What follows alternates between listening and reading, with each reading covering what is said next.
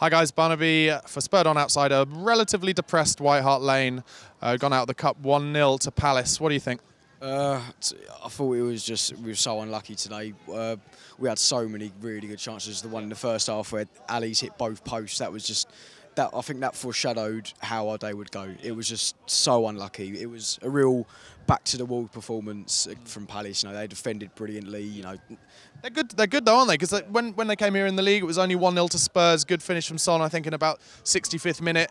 And they are tight at the back. They've been on a bad run, but we kind of almost played into their hands today. And I wondered whether, after we hit the post so many times first half, whether in the second half they were just a bit tired and jaded from Thursday. yeah, because a lot of the players who played today played a full 90 on Thursday. You know, both Walker, Rose both played. Ali played. Ericsson, he started on the bench, but he came on. He looked a bit jagged as well. Yeah. But I mean, the squad selection, I thought it was interesting. To be fair, I thought we played not too bad first half. We were just unlucky with the goals, but personally, I would have played Trippier instead of Walker. So I thought Walker was poor.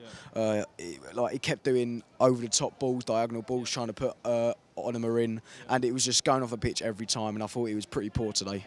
And Josh Onuma got a start. He hasn't started too many games. For me, looks very talented, very exciting, very brave. Gets on the ball a lot, but still a bit raw. Got muscle quite a lot. Yeah, he's a bit like Tom Carroll in that sense. You know, they're a bit lightweight, but you know he's a skillful player. He's got a lot of flair about him. He looks like he can, you know, in a few years' time, he could become a great player. You know, I'm sure of that. I think he's going to be a really good player. But today, I thought maybe it wasn't the kind of game that suited him. Yeah, because Palace, they really could, you know, that's all they've got to play for now. Really, it's unlikely they'll get into Europe from the league position. So anyway, some positivity Thursday for Fiorentina. Being interesting to see which team he picks. How do you think he'll go that one? Yeah, I think he'll rotate the squad again. I think hopefully if Lloris is back, I think Lloris will start in that one because he usually does play in Europe instead of Vorm. I think Trippier will probably come in as well as Davis, but I won't be too disappointed if we go out, to be fair. I'm not as disappointed as I would be if we lose in the league to these today.